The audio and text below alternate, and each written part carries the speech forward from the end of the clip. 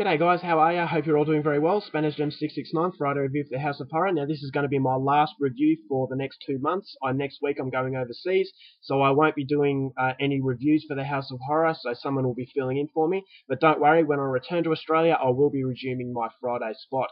So before I leave, I thought I would do a review of a very interesting film. I actually reviewed this on my personal channel, but because it is a very interesting movie, and that some of you may not be aware of my personal channel, I thought I would do it again. So it hasn't been reviewed yet, so I'll take the opportunity now. It's an American independent horror film, English language, released in the year 2009, directed by Chad Ferrin, and this film is called Someone's Knocking at the Door. And the story to this one is as follows. Up-and-coming horror maestro Chad Ferrin delivers this gruesome tale about a group of friends being terrorized by a pair of psycho killers.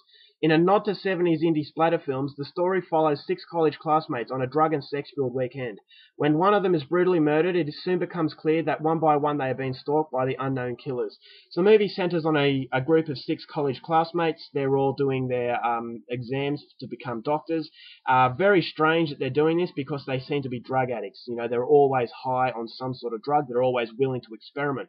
So there's a new drug that comes along, and these college classmates want to experiment with it. So they set aside a weekend to have a sex and drug-fueled experience, and to heighten their experience, they decide to go down to the hospital archives and read up about a married couple that just so happen to be America's most notorious serial killers. So Fred and Wilma Hopper, they had very gruesome ways in dispatching their victims, and it seems to be a pretty cool idea to do while they're doing drugs. So when one of these college classmates turns up brutally murdered, there are indications that it might be have something to do with the work of Fred and Wilma Hopper. So in some way, these serial killers may have unfinished business. So they continue to get picked off, these classmates, and so they have to find out the truth behind the identity of these killers, otherwise they might not see the light of day. So if you want to know how the movie unfolds, please go out there and see this film for yourself, because that's as far as I'm going with my synopsis. Now my thoughts on the film. This one is a very tricky film to review. It's definitely not for everyone. This is a very, very provocative film. It centers on a lot of sexual violence. There's a lot of rape. There's male on female rape. There's male on male rape. And it is really shocking stuff. Now, as far as extreme cinema is concerned, it's not the most extreme film you'll ever see. But if you're only a casual Friday the 13th horror fan, then I would be very, very cautious stepping into this one. Chad Ferrin shows that he has a lot of balls. He pushes the boundaries of what is appropriate in horror films, and it really does set a standard, especially in American horror, where I actually feel it lacks these kinds of filmmakers. So everything that you don't want to see is shown in this movie. It's done in a very light-hearted way, but having said that, it will still shock you, because there are things in here that you would never thought you would have ever seen in a film, and you're probably wondering why you're watching it, and probably wondering what the heck was going through the director's mind. It's just one of those sorts of movies. For a low-budget movie, it was expertly shot. It's a very psychedelic film. So it kind of feels like you're on a trip as far as drugs are concerned. I've never been on drugs, but I could imagine, this is what it'd be like. This is the closest experience that I'll ever get without actually taking them. It's kind of an indicator as well about the power of drugs and how disruptive and destructive they can be. So I think there's a little bit more to it than first meets the eye, but it will get you because of its provocative nature.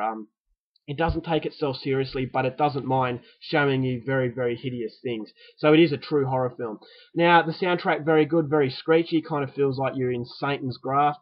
And it's just a very uncomfortable experience, but at the same time, it's funny, so you don't really know what to expect. And what you get is just a ride that you will not truly understand or believe what you're actually seeing. But in the end, I actually liked it. I thought, a lot of people didn't like it because there's something that happens towards the end that they thought ruined it. I'm not going to tell you what happens, but I actually thought it made sense. And it gave the film a sense of realism as well. So the pair of John and Wilma Hopper were really good. As I said, there are some very exaggerated kills. But, for gorehounds, we'll really, really like this one. As I said, it's very hard-hitting violence, and it's something that is it's very reminiscent of 70s exploitation films or splatter films.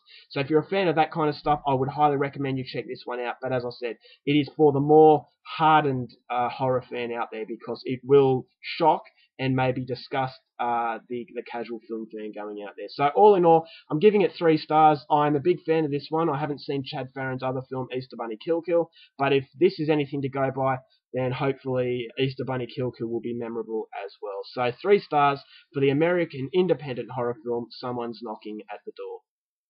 Alright guys, that's my review. As I said, that's my last review for a few months, so until I get back from Argentina, take care of yourselves, keep watching horror, stay safe, and I'll see you later. Bye.